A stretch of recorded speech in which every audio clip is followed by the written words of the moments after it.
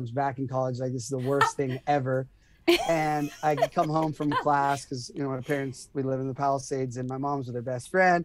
And my mom's best friend's like, you should date this girl, Spencer. And she points to, they're watching the show on, I think it was TiVo, like back in TiVo days, watching it back.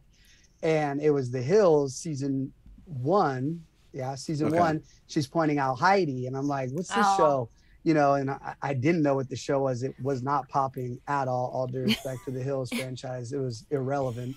And it was getting canceled. So whenever people were like, you ruined the Hills, Spencer, I'm like, no, the Hills is getting canceled. It was not coming back. Like, I can't. So how did you get yourself on it? I came in with a cape as a hero. So then I see on the time, like, who's making this show? Like, what is this? And I see one of the guys that Brody and I had a meeting and hired to do Princess of Malibu as our showrunner. This guy, Sean Travis. So I have his cell phone number. I call him. I'm like, what, fool? You have a new show and you didn't put Brody and I on it? He's like, Spencer, no. This is a spinoff from the Laguna Beach girl. Like, it's already, you can't be on this show. It was already a set cast. I'm like, nah. So then I told Brody to call this guy. Excuse me.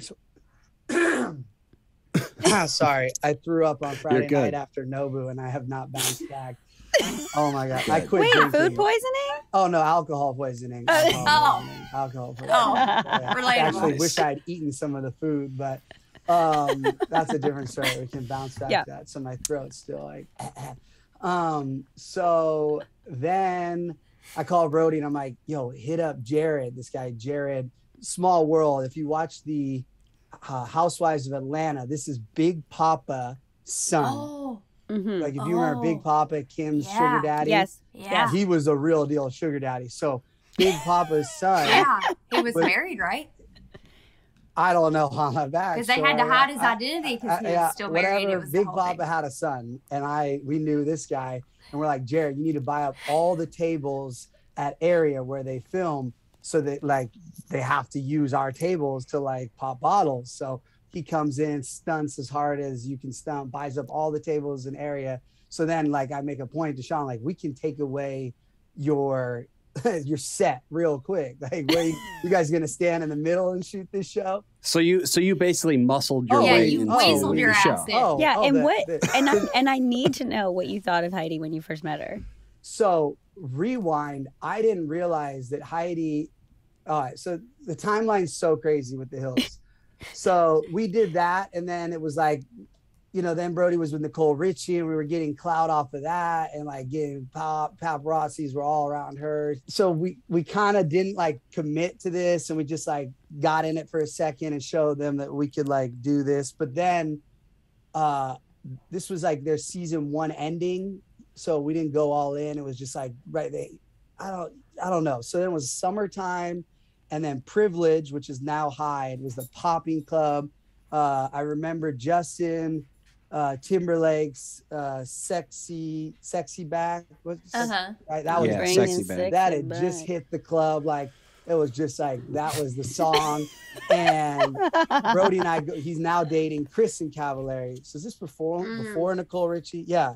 So maybe right before Nicole Richie. Gosh, that's throwback. My brain is gone. So we're doing like, this is Inception mixed with Momentum. Yeah, Brody's gonna hear this interview and be like, "Bro, what were you talking about?" No, he doesn't remember. I called him the other day trying to get some info for my TikToks, and he's like, "Bro, I don't know. I don't even. What are you talking about? I don't know." So he's dating Kristen Cavallari. We go out.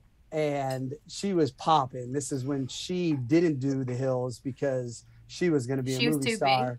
Yeah, she was too big. She was in that movie, that like summer breakdown. No, not the one with Selena Gomez. This is like the original one with like Amy Poehler. I don't know. So we go out to Privilege, and Heidi tells Kristen, "You got to set me up with somebody." This is in the club drinking, and she's like, "Oh, Spencer's here. I'll set you up." So then we started drinking. Heidi was an incredible dancer. This is back when my knees were strong, and I was a professional dancer. You know, a club dancer. I was, not a ballroom dancer. So they're playing sexy back, and you guys are grinding. I did the center. I moved everybody out of the way, and did I was doing a show. And so she comes all the way back with us to Casablanca, to Brody's house. And I don't know if Prince's had been canceled. I think maybe we had just shot the show. So we had that like big time energy, and she just shot her first season. So she had her big time ego energy, and we hit it off, and we were like a thing for a minute that summer.